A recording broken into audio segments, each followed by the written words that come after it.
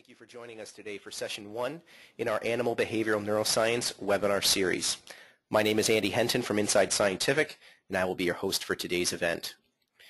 Today's session is titled Circadian Rhythms of Food Intake, Are You Seeing the Whole Picture?, and is focused on understanding the link between metabolism and animal behavior. We are joined by Dr. John Lighton, President and Chief Scientist at Sable Systems International, who is one of the world's leading experts on the subject of respirometry and associated techniques for making metabolic measurements in laboratory research applications. He has published over 80 scientific papers in this field and has been behind the design and manufacturing of research instrumentation for over 30 years that today can be found in research labs all around the world.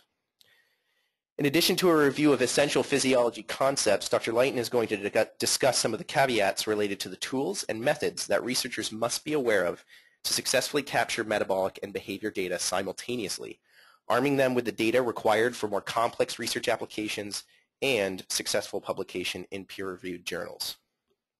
Well, welcome everyone. Very glad that you're here. And I'm going to be giving a fairly wide-ranging talk, and it's going to be fairly fast-moving.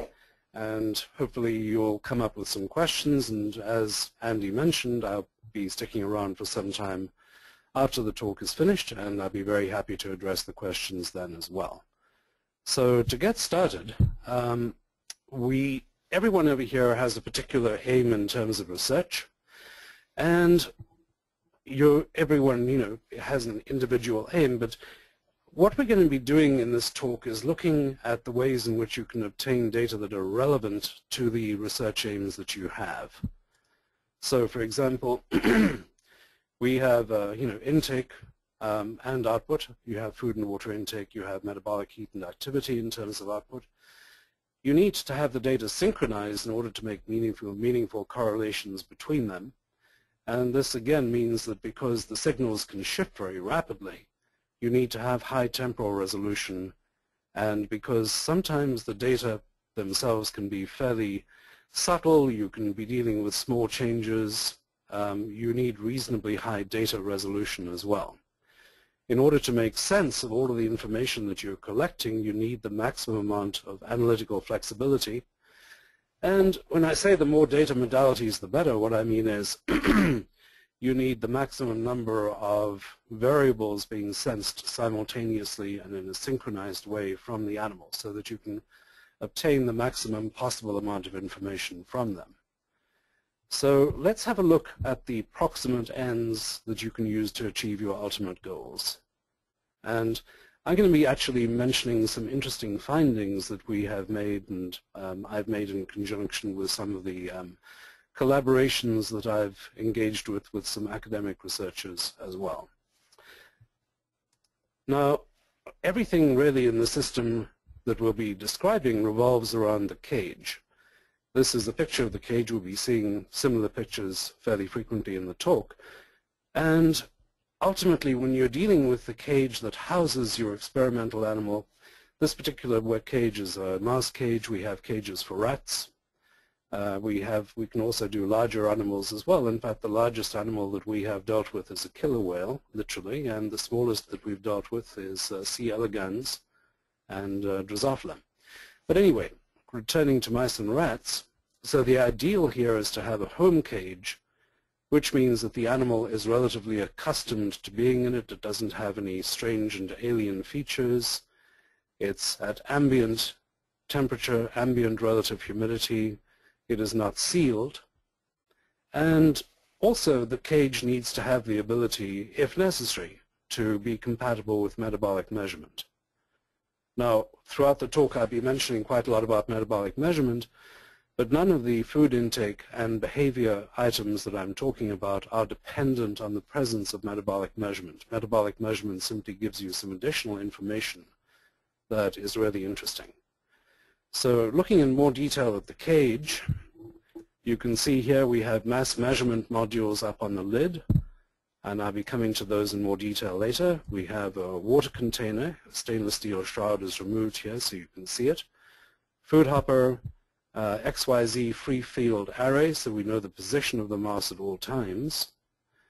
Access control for the food hopper. A running wheel built into the cage. And this curious thing here at the bottom is a respirometry manifold. Now I'll be coming to that in a bit more detail in a moment.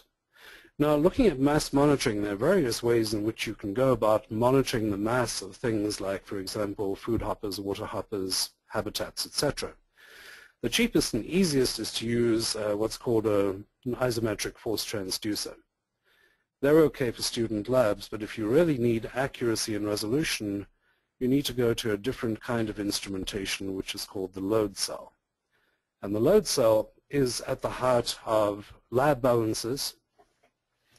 All of the commercially available lab balances by Sartorius, Mettler, and all of the rest use load cells, and they give outstanding resolution, linearity, and range, but they are difficult to use.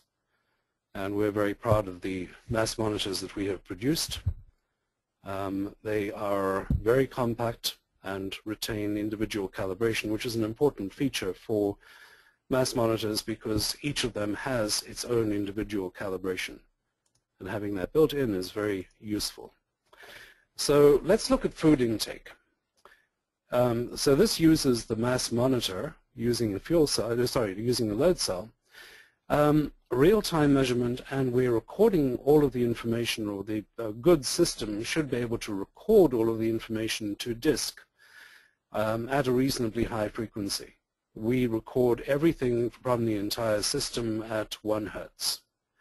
And the resolution in terms of mass is about 2 milligrams, so 0.002 grams resolution over a 1 kilogram range.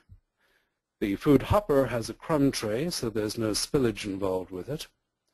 And we have variable grill spacings, which are an important thing to have for different kinds of diets, such as high-fat diet and conventional chow, etc.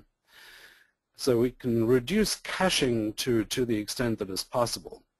And so the grills are actually interchangeable.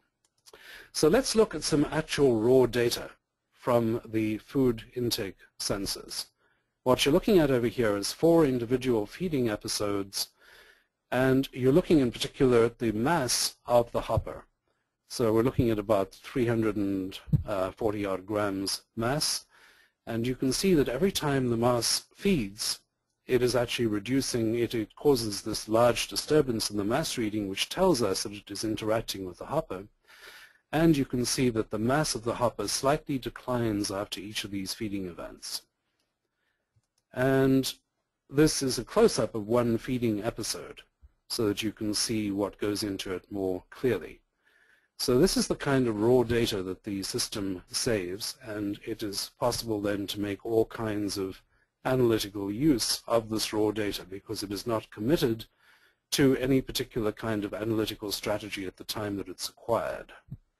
So for example, you can go to a very simple cumulative food intake, and on the other hand, if you need more detail, you can, well, we'll have a look at that in a moment.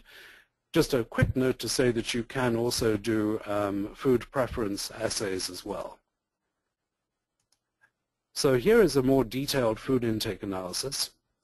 And as you can see, each food intake event has a particular time and date associated with it, an inter-uptake interval, an uptake duration or intake duration of minutes, and then you have the actual intake in grams. This is from a mouse.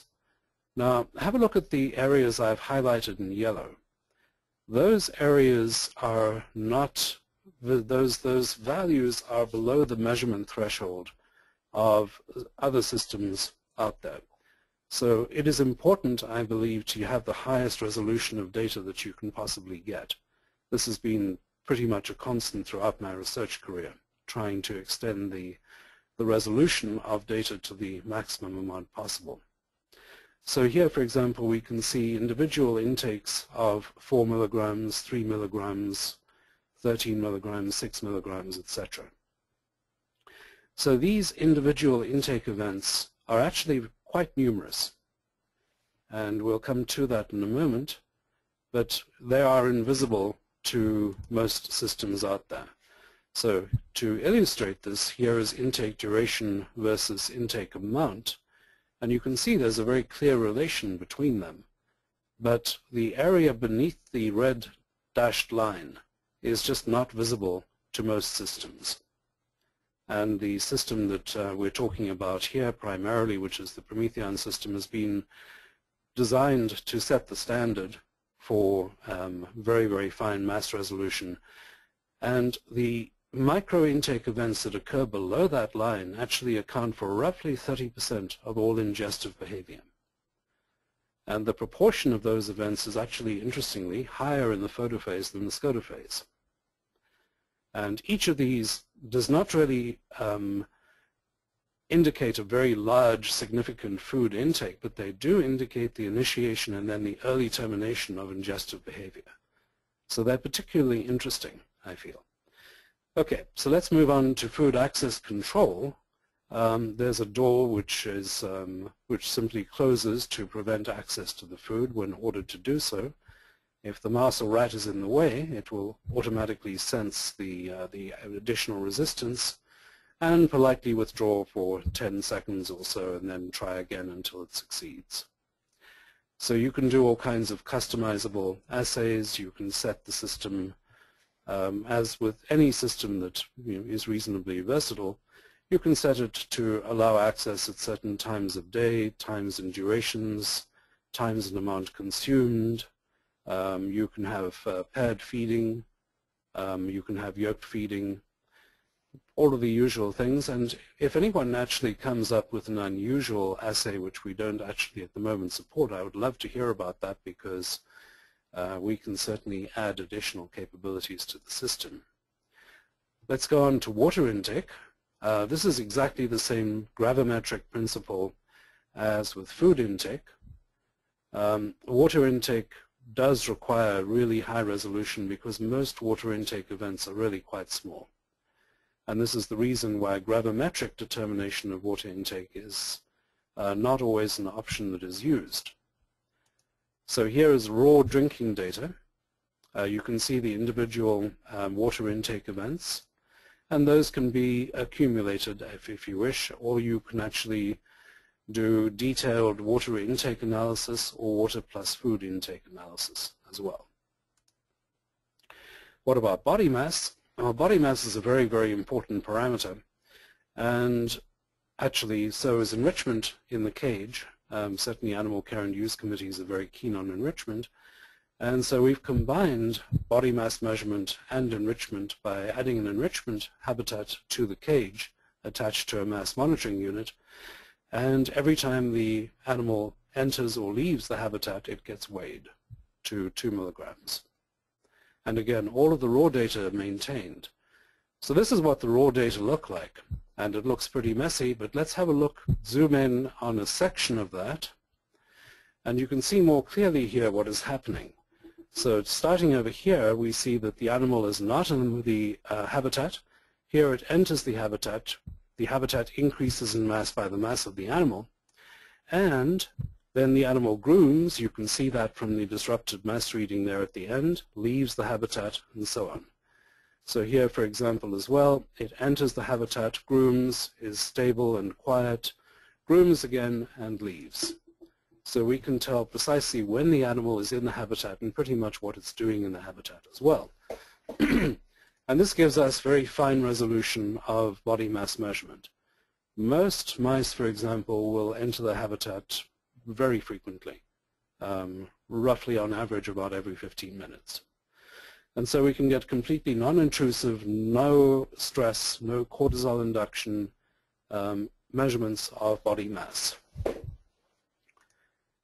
Voluntary exercise, well, in addition to, of course, the animal just wandering around the cage, both the mouse and rat habitats should certainly, for maximum experimental versatility, have some kind of running wheel. These wheels, for example, the mouse wheel is fully contained within the cage.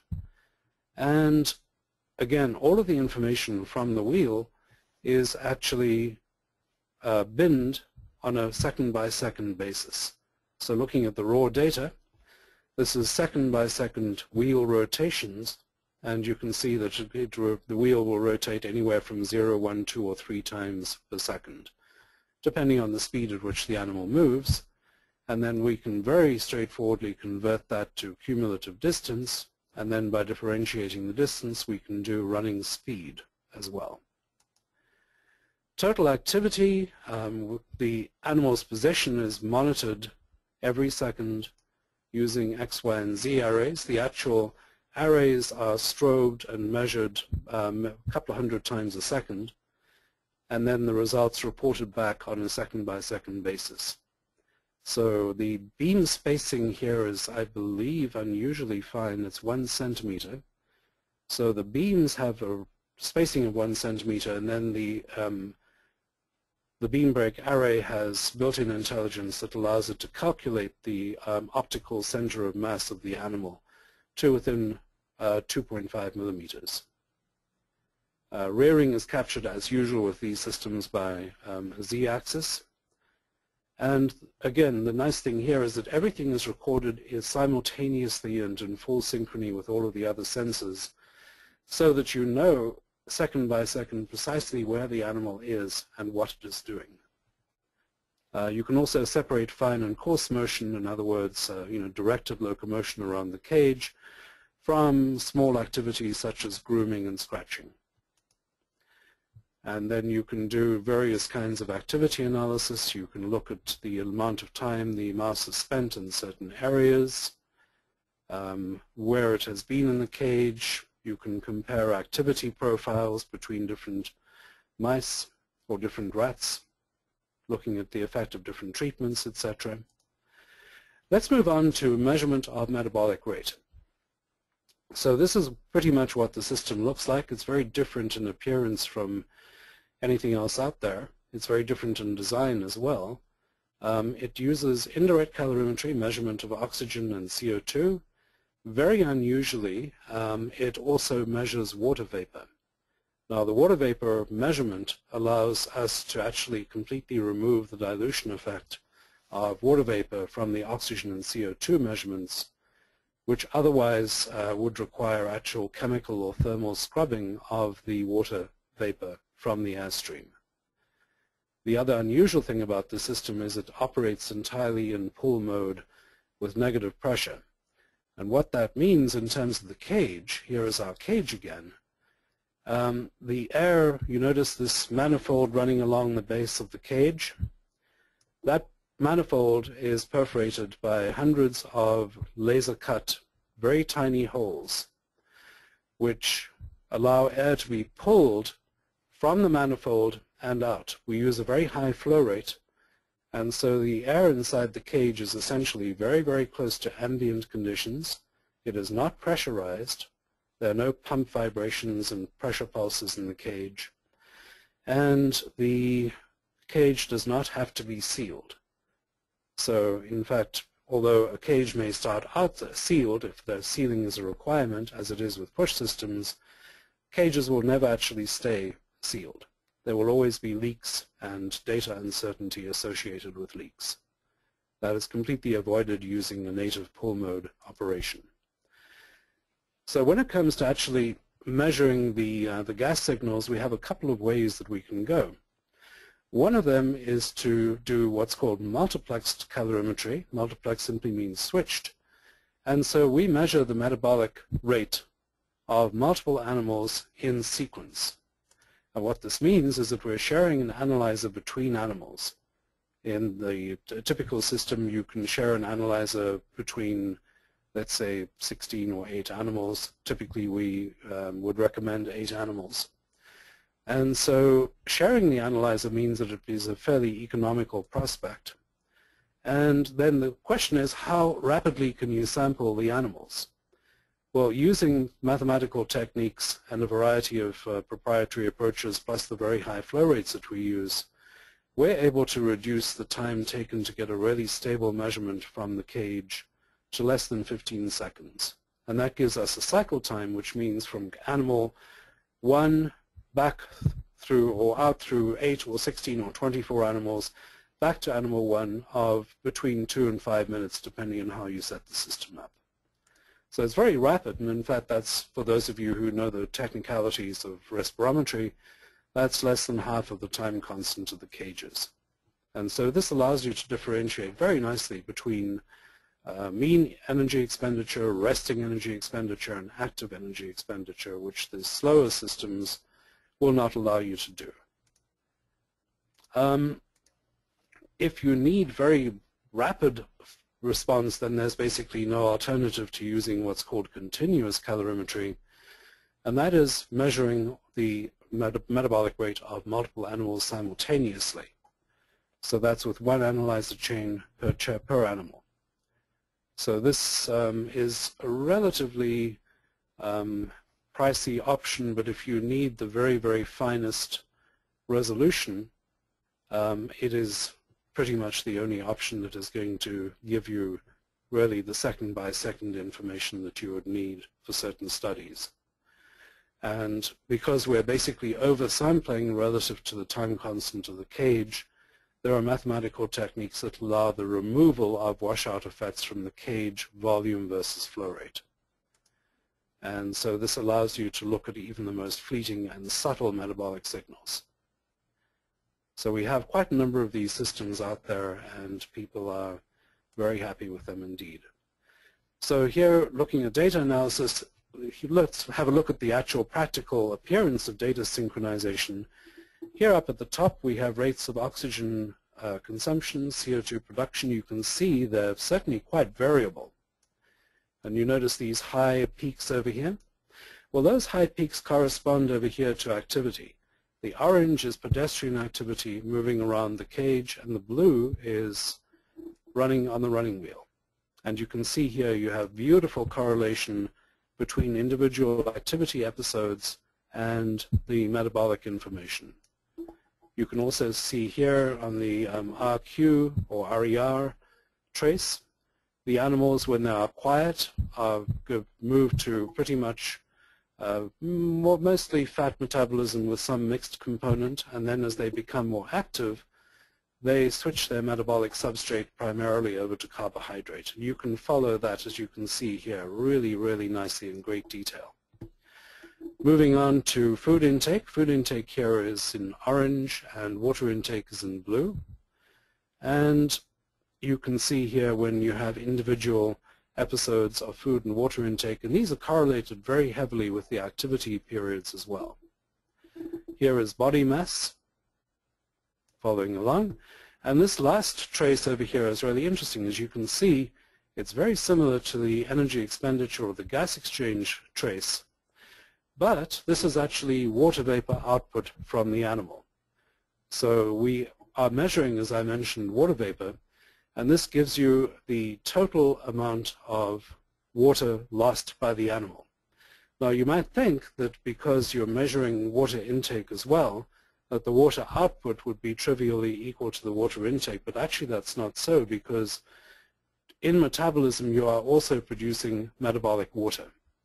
And so the amount of water that the water vapor signal gives you is the total ingested water plus the hydrated content of the food plus the metabolic water produced by the animal. And so this gives you uniquely a method to measure the metabolic production of water by the animal, which can be pretty extensive. So for example, 1 gram of lipid will correspond to the production of roughly 1 mil of metabolic water. So that can be a pretty large part of an animal's overall water budget. So really what we're looking at here is very high data resolution. So back in the old days, before the correct instruments were around, the heavens were a considerable source of puzzlement and mystery. When the correct instrumentation started to arrive, we began to see things in much more detail and discover that things out there were even more interesting than what our imagination had suggested. Let's move on to behavioral analysis, and let's tie together different forms of behavior here in this graph. And it's a relatively complex graph, but it'll make sense, I promise. So let's start over here at the far left. The black trace here is the body mass habitat. So we can see the animal is in the habitat, it grooms, and then it leaves the habitat. Right after it leaves the habitat, You can see this blue trace here is water mass, and we have the animal drinks.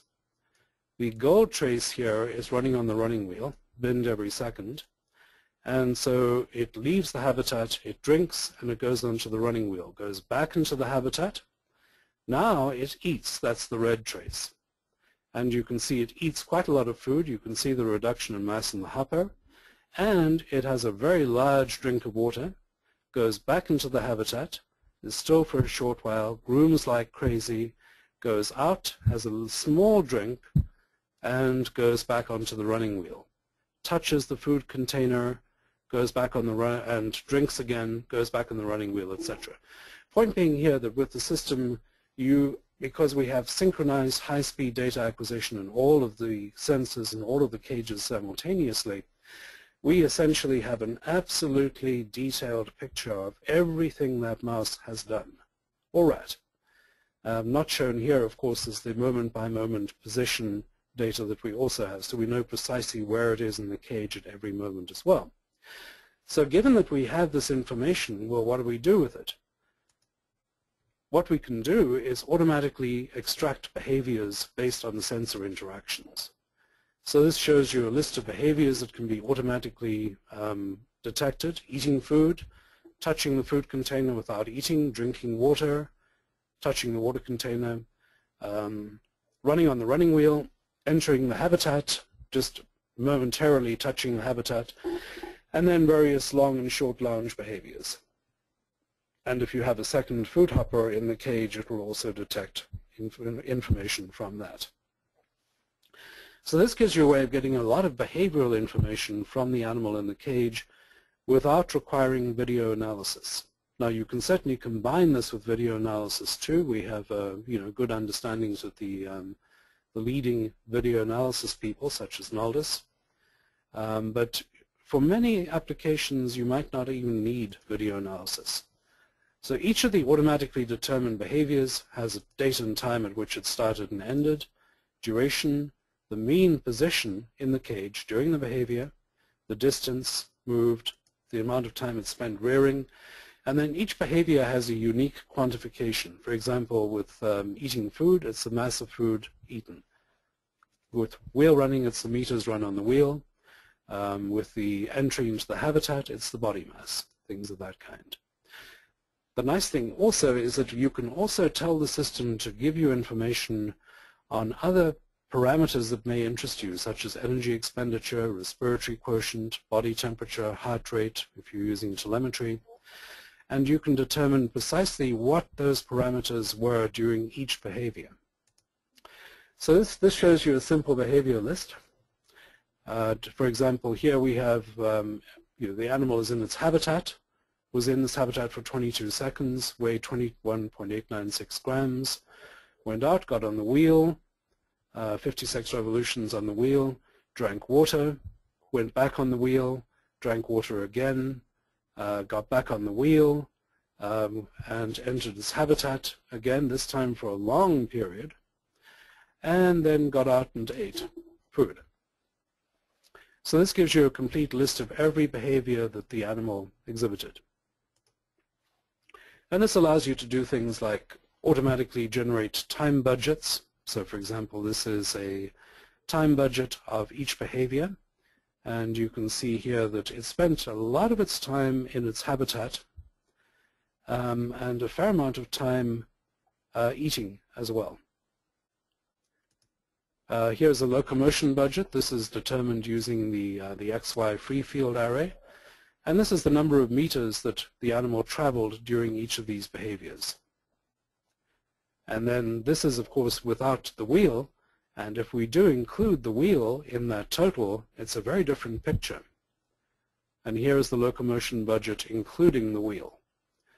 And as you can see, it's a very this particular animal ran about 3.2 kilometers overnight, which for a C-57 Black 6, which this was, is actually pretty lazy because they can frequently get up to 5 or 6 kilometers in a night.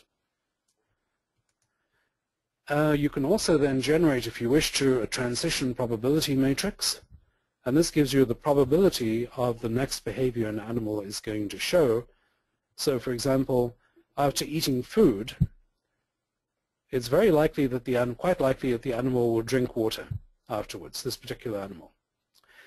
It may go on the wheel, but it's not very likely to go on the wheel. Much of the time it will go for a short lounge. It will basically run around the cage without interacting with anything except the XY sensors. So let's look at drinking water.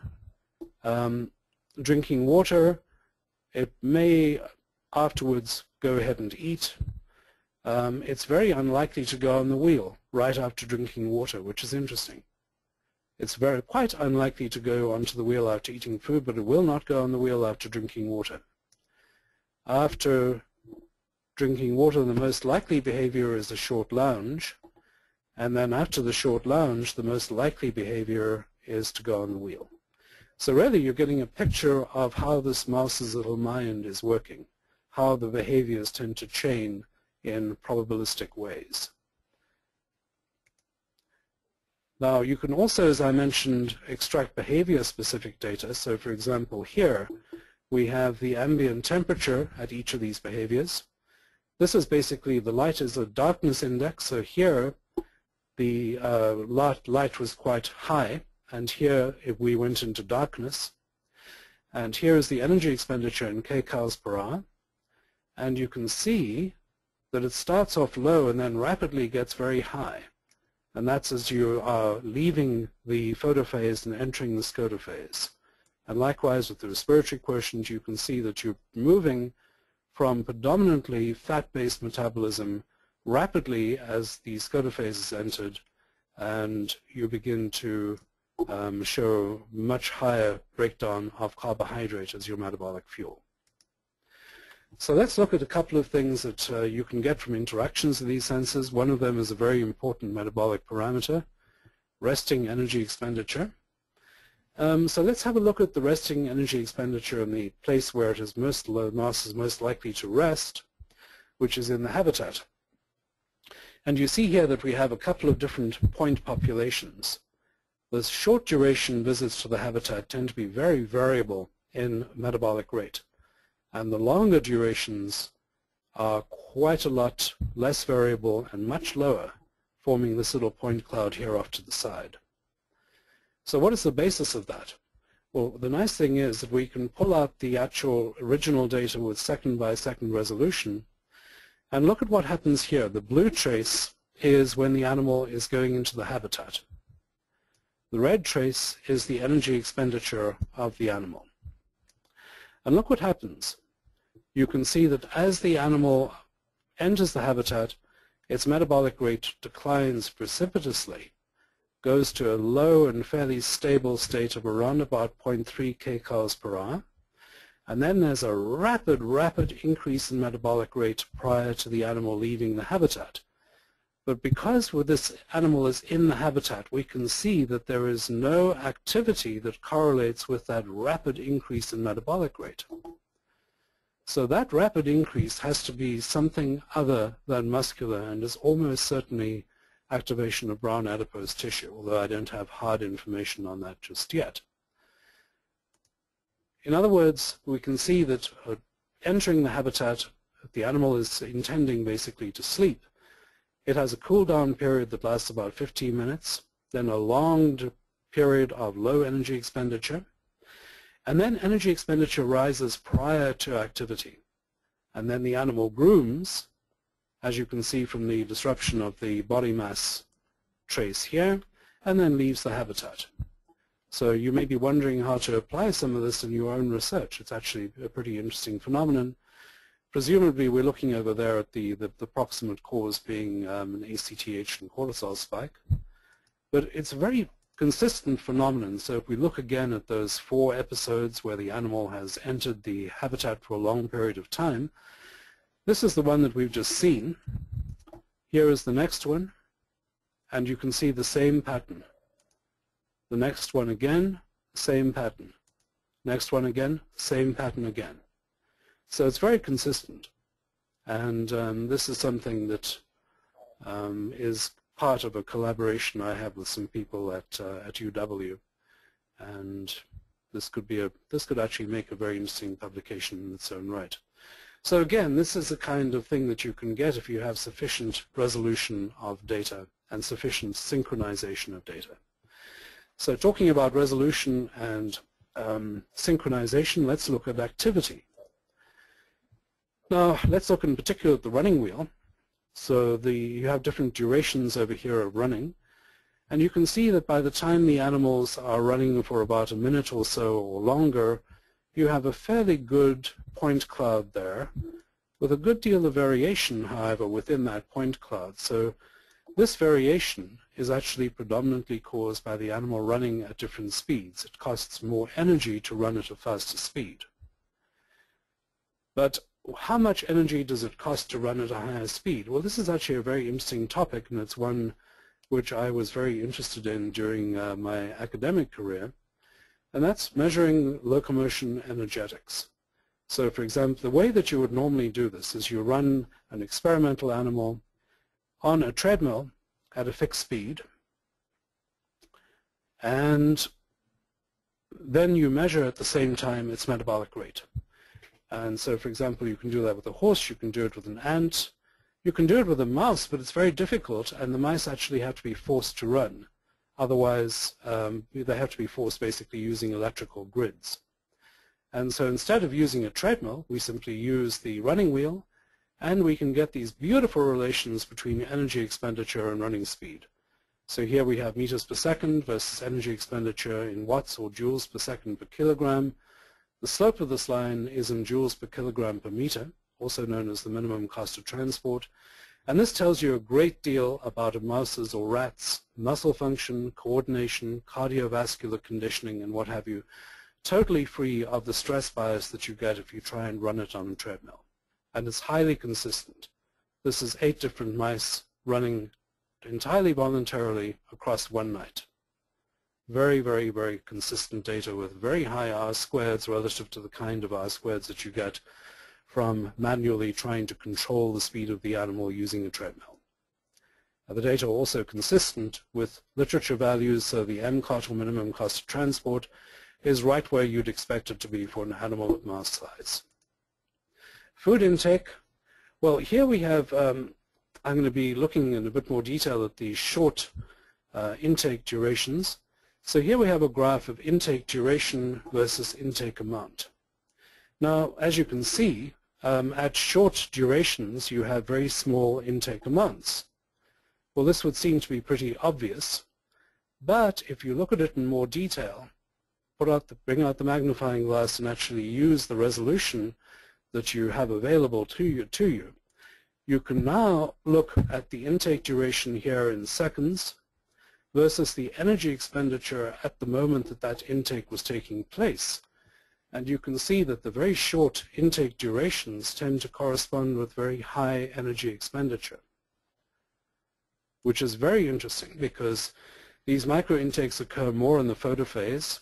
The animals do occasionally run on the wheels in the photophase, and these micro intake events usually occur after high brief energy expenditure episodes, and potentially it could indicate that there is a feed-forward mechanism involved whereby the animal is priming its digestive system with a tiny amount of food prior to coming back and revisiting the food hopper and eating more. So again, it's very important to have the ability in any system to be able to detect these events. And it's made possible by having, well, basically 1 part in 500,000 resolution. All of these events, by the way, are statistically verified with a student's t-test of the hopper mass prior to the feeding event and after the feeding event, and only intake events that meet probability guidelines are recorded. What about environmental influences? Well, mice are exquisitely sensitive to their environment, as are rats. They're affected by sound level, they're affected by the light level, of course, they're affected by occupancy when students and researchers and technicians come into their habitat. They're greatly affected by temperature, they're affected by relative humidity, and they may also be affected by barometric pressure because many small animals actually are able to pick up changes in barometric pressure as well. So we've developed environmental sensors which are able to address these things. So just very briefly to show here, this is light level. This is just taken in my office with the light on.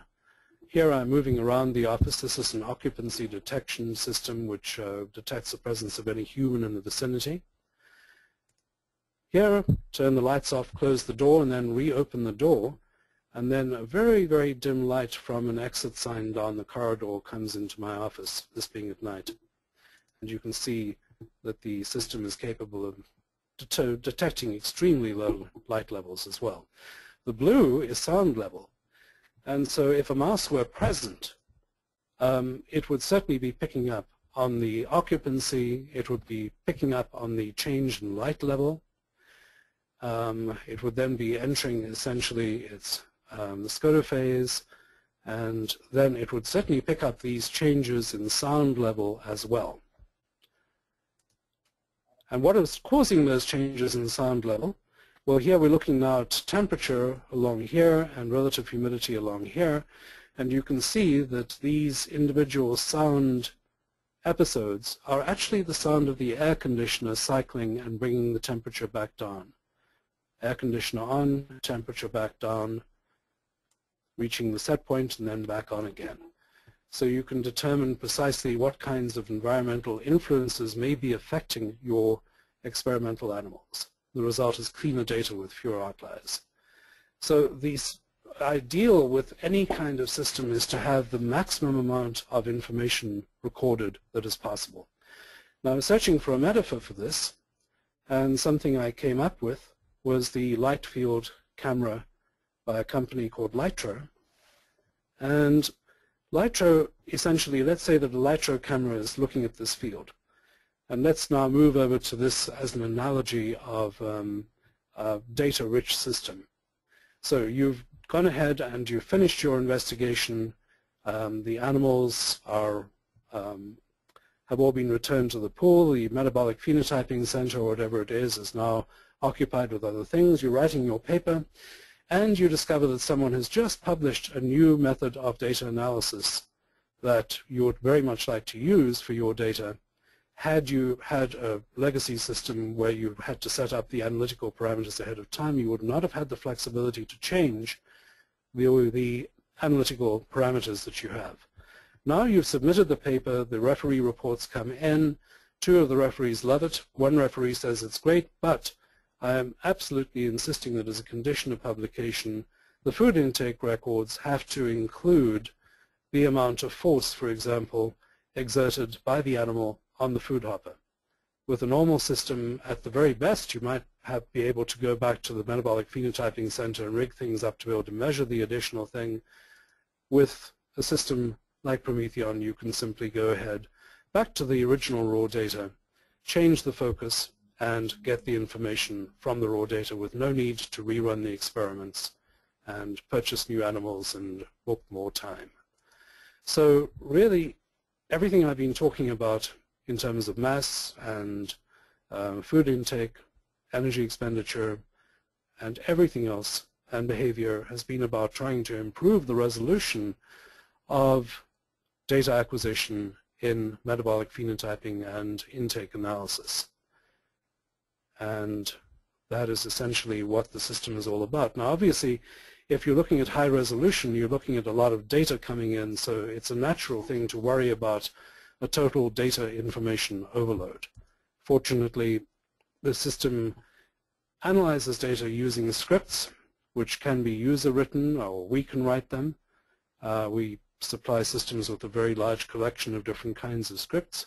Everything is traceable, everything is apparent, there are no black boxes, nothing is hidden, and it's simply a question then of running the script, pressing the play button, and you get the exact information that you require. So for many of these things, I've taken advantage of the fact that I've had a fair amount of research experience, especially in metabolic measurement and making very, very precise measurements. So as a recovering academic, I've gone ahead and used that in the design of this instrumentation. Now, I hope to see some of you, hopefully at EB in Boston. I'll be at booth 1015 if you want to talk. I look forward to meeting with you there. And now I think the question and answer session can begin. You talked about many components, and we've had some questions where there's a theme of modularity. So I think the best way to put it is, can a researcher start with a subset of sensors and then somewhat build and progress into multiple units and multiple different measurement capabilities? Yeah, that's a very good question. The system is very specifically designed to be very easily expandable. All of the sensors are intelligent and daisy-chained, and so each sensor knows what it does. It has its calibrations built in, and you can simply daisy-chain additional sensors as needed. So, for example, you could start off with just food intake measurement, then add water intake measurement. You could add body mass down the road. You could add XY array, and then eventually, if your research direction requires it, you can add metabolic measurement and so on. The number of cages, systems typically would start at about 4 cages depending on the particular system, and can go all the way on up to as high as you wish. Okay, excellent. A second question actually goes back to the start of your presentation when you were talking about food intake, multiple hoppers, and then also we had a question specifically about the potential of mice removing like feed pellets and then subsequently chewing on them in the cage environment. Now, you had mentioned that you have the ability to take micro events, and I'm assuming this kind of plays into the technology that allows you to make those very fine measurements. What features exist in this system that make those micro events possible and actually maybe combat against that scenario that was asked about there, the removing of food from the hoppers? Well, the micro intake events are separate from caching.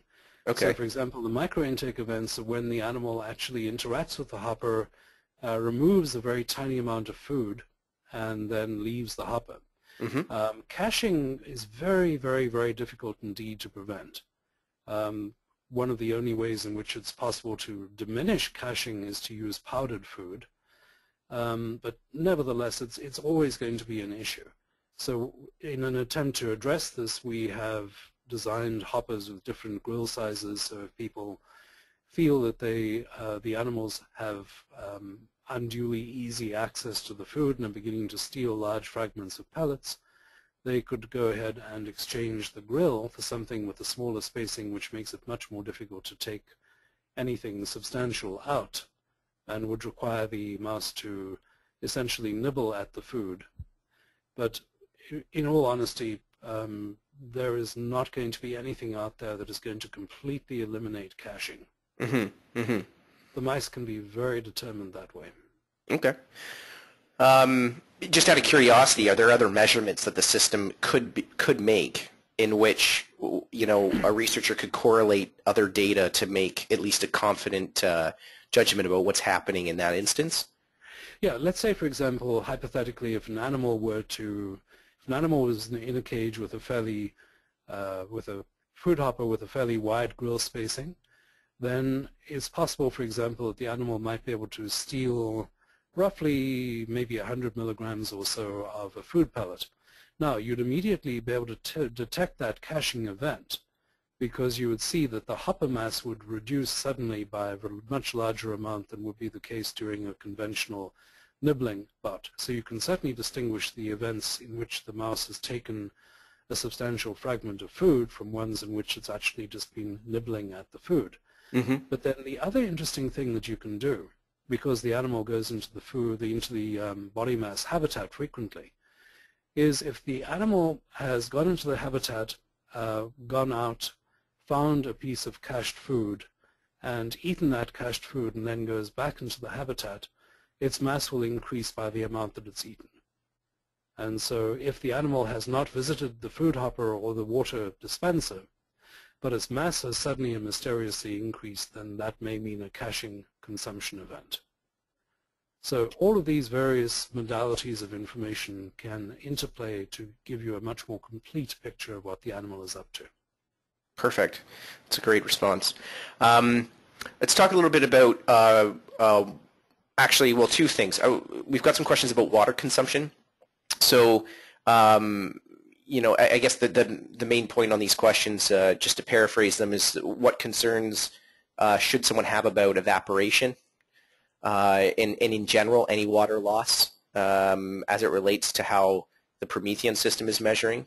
Can you comment on that? Yes, absolutely. Well, evaporation naturally would be a problem if you were doing a fairly simple measurement of, say, the mass of the water hopper versus time. Now, we are measuring the mass of the water hopper versus time, but we are able to detect, of course, because the animal is interacting with the water dispenser, we're able to detect the moment it touches the water dispenser, we're able to follow it during the drinking episode, and then measure the mass of the water dispenser immediately after the mouse has left. Same goes for rats, of course. Mm-hmm. And so we have a stable mass prior to the beginning of the drinking session and a stable mass right after. And during that time, evaporation will be completely negligible. And so all of the measurements that the system makes in terms of mass are intrinsically differential.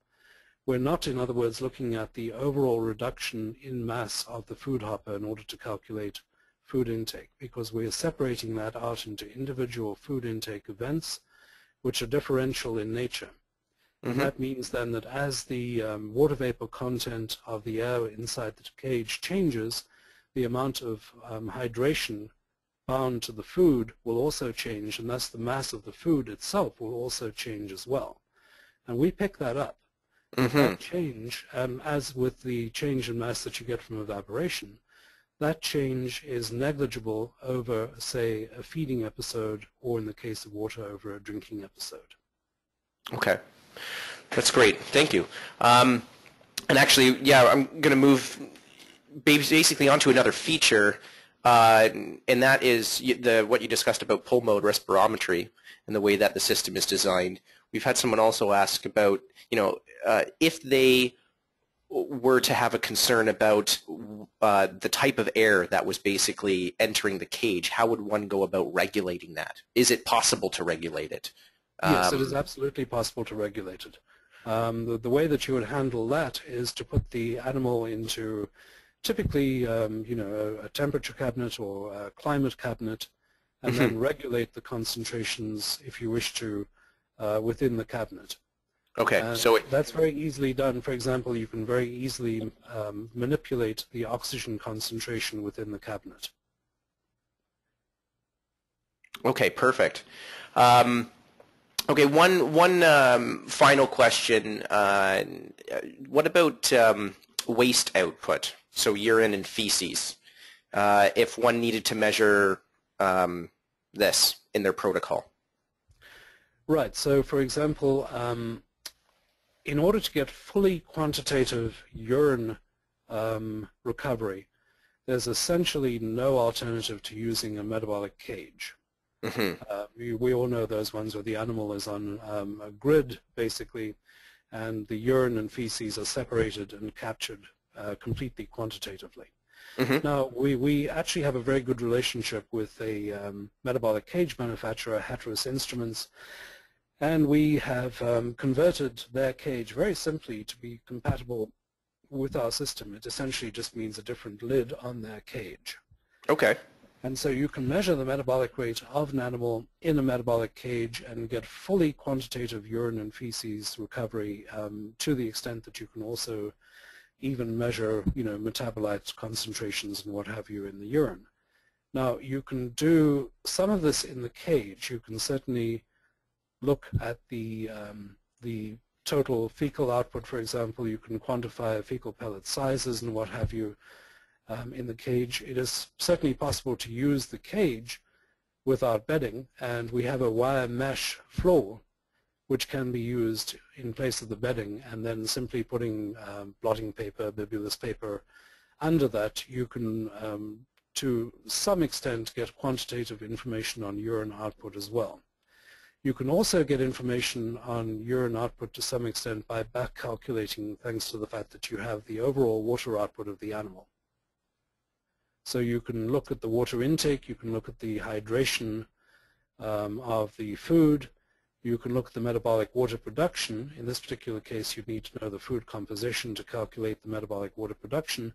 That gives you the total input, and so you can measure urine and feces output that way as well. But essentially, in order to do this really properly, you pretty much have to go to a metabolic cage. Okay. But so then the blending of these two technologies, you have done this, so it's certainly capable. Oh, yes, absolutely. Very good. You can good. also do activity measurements in the metabolic cage, too. Mm-hmm. That's great. Well, I'm going to suggest, yes, let's, in interest of staying on time, we'll call that the end of our live Q&A, but as a reminder to our audience, we have collected all of the questions that have come in, so thank you very much. What will happen is we will obviously have Dr. Lighton answer these, and there will be a transcribed report available for download in the coming days. Along with that report, we will have the recording and slides available for today's session. So, yes, I'd like to remind everybody that the final part of this webinar will be the invitation to complete a survey. So thank you in advance for those that take a few minutes to complete that. Again, that helps us plan these sessions and gives important feedback for our presenter, Dr. Lighton, which we're all eager to hear from you. So yes, please fill those out if you can. And we'll remind everybody that the next session, session 2 in this webinar series, will be held on Tuesday, April 28th. And that particular day, we're going to talk about 24/7 automated behavior tracking with a focused application as it relates to the safety pharmacology and phenotyping space. So please join us again. I will officially thank Dr. John Lighton for his time today. John, thank you very much. It's been a pleasure working with you and having you. It's been a real pleasure interacting with you, and I look forward to the questions. Yes, and thank you to our audience that's out there and has joined us today, and we will look forward to having you again soon on a future Inside Scientific event. So have a wonderful day, everybody.